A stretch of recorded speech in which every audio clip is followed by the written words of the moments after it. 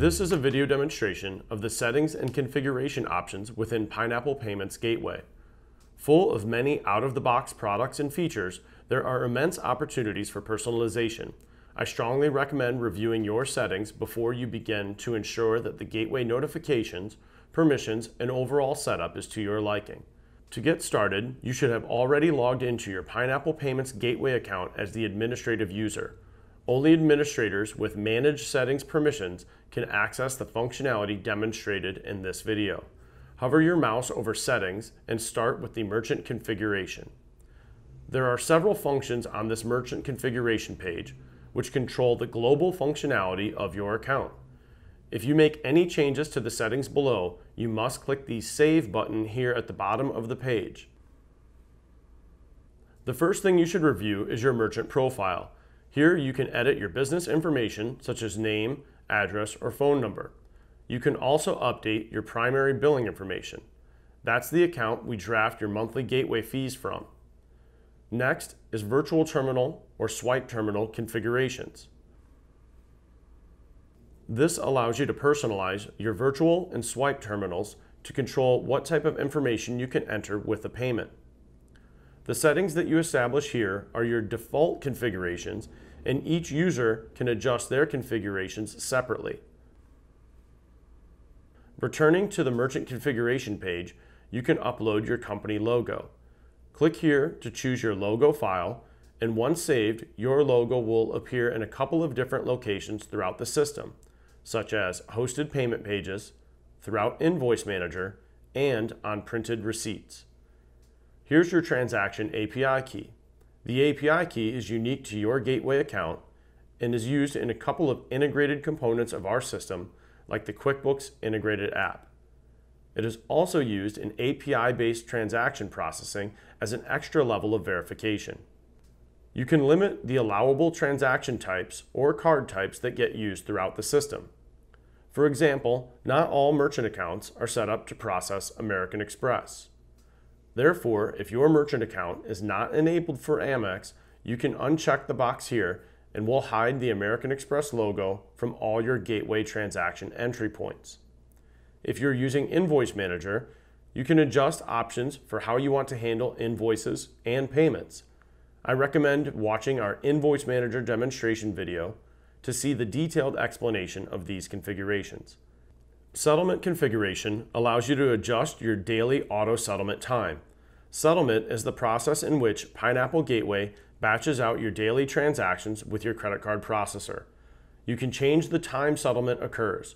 Auto settlement times reference your local time zone. There is a Settle Now button as well if you ever choose to manually settle. You also have AVS and CVV filters. AVS stands for Address Verification System. CVV stands for Card Verification Value. With every credit card transaction, the submitted address information and card security code go through a check with the card issuing bank to confirm if it matches or not. Depending on the response that comes back, whether that's a total match, partial match, or no match, you can decide which responses you want to accept or reject. By default, it's configured to accept all approved transactions, regardless of AVS or CVV response. But you can choose to reject a specific response by unchecking the Accept box. Navigating back to Merchant Configuration, you can enable user management tools such as group permissions or mid permissions. These options become helpful in large location setups where you have many users or departments with uniform permissions and settings. Once you've enabled user management tools, you'll see the new option to manage group permissions. Add a group and establish the set permissions that will apply to all members of that group. When you're ready to add a new user or enroll a user in a specific group, go to Manage Users. You'll see a list of the current users and a button to add a new user. You can personalize users individually by entering their user information and checking off the unique permissions for that specific user. Or you can drop the user into a specific group where the group permissions are automatically populated. On each individual user, you can also adjust the email notifications that user receives.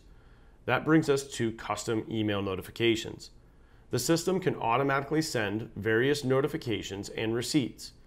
Each receipt has default content, but you can completely customize the language and messaging to suit your needs. You can also change the reply to address, which will automatically receive responses to email receipts. You can also decide who gets a copy of that type of email receipt. If you check the customer box, an email receipt goes to the customer billing email address that was submitted with the transaction. If the merchant box is checked, an email receipt goes to any merchant users who also have that notification enabled in their user profile. Lastly, if you wish to include extra data on your email templates that isn't shown by default, you can click View Transaction Fields and copy and paste the new data you want to include. Complete these steps for each email template. We'll wrap up this demonstration with custom field settings. Custom fields are a great tool for collecting and storing additional information that's unique to your business, such as the ticket number custom field created on this account. This custom field is a text box, but you can create custom fields that are formatted as drop-down menus, radio buttons, or checkboxes. You can create up to 10 custom fields, and once created, use them all throughout the system wherever you initiate payments. You can also use custom fields on your receipts or search for them in the transaction reports. There are many ways to personalize your Pineapple Gateway experience, so it's tailored for your business. And this completes our demonstration of settings. For further questions, please contact your sales representative for assistance.